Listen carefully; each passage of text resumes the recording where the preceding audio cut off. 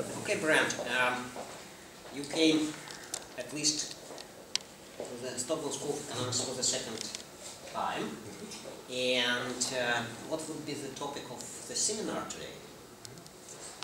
Today I'll be talking about international retailing as a Canadian, talking a little bit about why certain retailers are successful in Canada, why certain retailers in Canada have been less than successful going out of Canada, and more importantly, what some retailers are doing in Canada to almost discourage international retailers to come to Canada. But I noticed that you spent some time walking around through our stores, and what would be the difference, in your opinion, between stores in Canada and ones in St. Petersburg, for instance? Sure. I always mention I go shopping and that's considered work. My wife never believes that's actually work.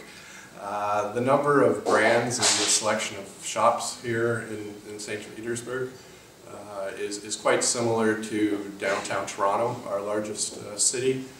There seems to be a lot more people, obviously, and a lot more people shopping, I guess, for longer periods during the day. A lot of our shopping is still mostly on weekends, and supermarket shopping later in the evening. Here in St. Petersburg, it seems people are shopping all the time, or at least coming and going from the shops. Yeah, I see. And what do you think, like talking about marketing models for shops, for stores, for malls, would be the same models as you use in Canada for marketing or promoting stores working here in Russia, or would be there any difference between applying the models? I think in terms of advertising, particularly in-store promotions, is very similar. To be honest, in terms of the actual price of the products, some things obviously are higher and some are lower. From watching on television, the types of commercials, I find in Russia the TV commercials are, I don't want to say they're more loud, but they're more active maybe than our commercials. But some of that could just be the difference in the language. But certainly the look of the types of advertising and commercials is very similar to in Canada. And I know that you like running a lot of research in terms of shops, in terms of stores, in terms of consumer behavior in Canada. And also, yeah, we made a little research here, joint research in terms of Stockholm and so on. But would you like to somehow plan some researches here in Russia? Would it be interesting for you? Certainly. I mean, I'm always interested in customer behavior and service quality.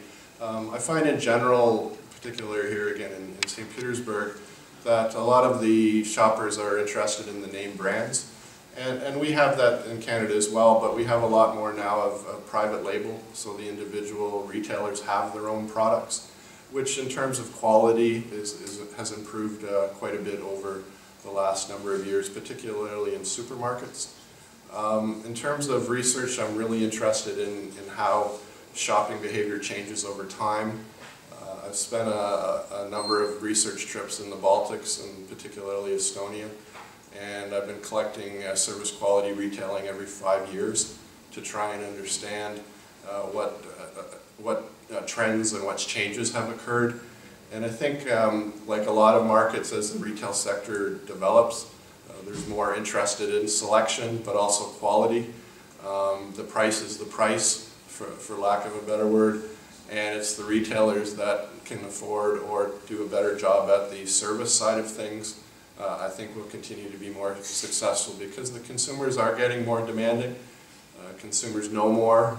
They have access to the internet and can hear what other people say about products and about stores. So I think to some degree there'll be a convergence, but I still think it's interesting to track over time, because I still believe that different cultures in different countries and different cities have their own unique aspects of shopping. But at the end of the day, I always argue retailing's about buying a product that people want and selling it at a fair price and giving them good service. So, but I think it's just doing research on different markets is important to do to document some of these things. Right. So the consumer behavior is different, but at the end of the day, the consumer basket would be the same. Very much so. I think, again, it depends what type of retailing. Certainly supermarkets, we have Costco, where you would only shop once a month there and you would buy very large quantities. I do get the sense in St. Petersburg and in Europe in general, particularly in food shopping, there's more frequent shopping and maybe buying less at a time. But I think that's also just the historic culture of wanting to buy more fresh products and not, as we say, filling up a whole minivan full of hundreds of rolls of toilet paper and 20 boxes of macaroni and cheese at a time. That some of those things are still different. Mm-hmm. So we lack minivans. Well, right. I'll be honest, they're not the coolest vehicle to be driving, but they are very practical. Okay, thank you very much, and looking forward for your seminar, and maybe we can someday just start another research here in Russia. Great, thank you. Thank you very much.